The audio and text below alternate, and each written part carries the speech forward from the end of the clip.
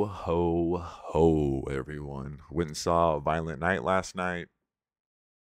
It's a fun film. David Harbour, the guy from Stranger Things. He also played Hellboy, which was a god awful movie. He's playing Santa Claus in this. It's pretty much Christmas meets John Wick. Pretty fun. I really enjoyed this movie. I'm definitely throwing it in my holiday rotation for every year when it's Christmas time. I'm throwing in my movies, the classics, The Grinch, Santa Claus, Home Alone, stuff like that. Definitely gonna throw this in that rotation. It's worthy of that, I would say so.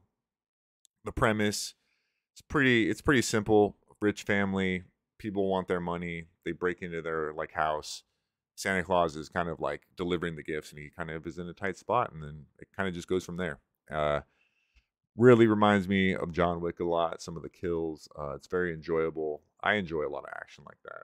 That's just my personality. But so I had fun, and it's a funny movie. Like I laughed more than I should have in this movie, and it's hilarious. There's a lot of dark humor in here, and they do a lot of play on like the Christmas stuff. So they kind of bring up a lot of like the Home Alone stuff, and it's just awesome. I would say check it out. Definitely throwing it in my rotation, like I said. Um, I think this movie's like an hour and a half. I want to say. I'm not too sure. Really didn't pay attention because I was enjoying it the whole time. It kind of drags in the beginning, but it picks up real quick. And there's a whole mystery element to it too with the magic. So I'm hoping they set up like a yearly thing with these movies to where it's like, Santa Claus gets, in a tight situation more often than not. It could be a yearly thing. Let's just keep doing it. Put them out like the John Wick movies. Do it. Do it every year.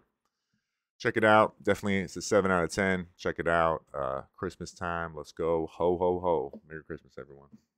I'm out.